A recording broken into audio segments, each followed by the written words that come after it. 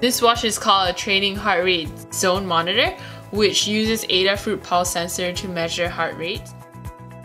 It is programmed so that the light on the NeoPixel will light up according to the heart rate zone. So there's 4 heart rate zones: fat burning, cardio, intense, and maximum heart rate zone. So for fat burning, it will light up the white LED.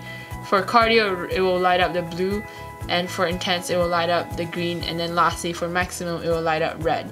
And if the heart rate is more than 90% of the maximum heart rate, the whole NeoPixel ring would color white red, and then the vibrating motor would be activated. This watch is ideal for running, HIIT workouts, or weightlifting, or even for someone who just wants to monitor their heart rate. And this watch can be customized based on the user, since maximum heart rate changes according to your age.